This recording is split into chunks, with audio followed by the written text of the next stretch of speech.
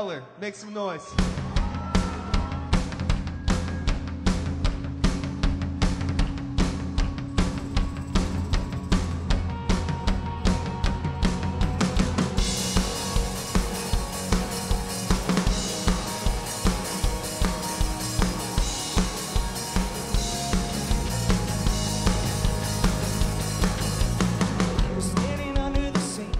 We booked a show before we even had enough songs to play the show. We didn't have a name, but we agreed to be on the bill, so we kind of threw around a couple different things. We decided on the word color. That was the word that we wanted to use because it just represented to us, you know, youthfulness and creativity, and it had kind of a nostalgic vibe. Just kind of found another cool word, Nevada. It's like, oh, why don't we just make the name Nevada Color?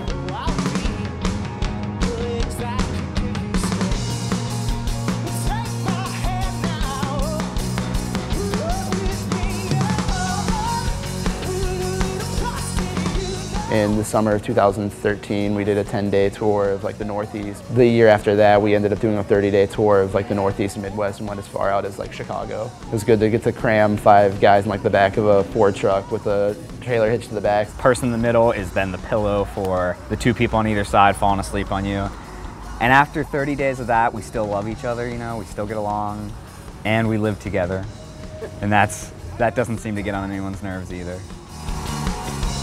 We're with each other all the time, which is great. You would think maybe it would not be so great. And there's definitely a certain dynamic that comes along with, you know, having all these friends together and close friends. We're all strangers.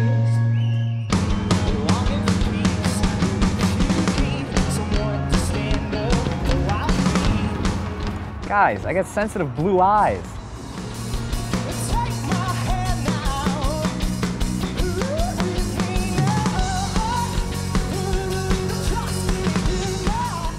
The way I usually describe our music to people is upbeat, indie pop rock kind of stuff. Just to put a smile on your face, make you tap your foot a little bit.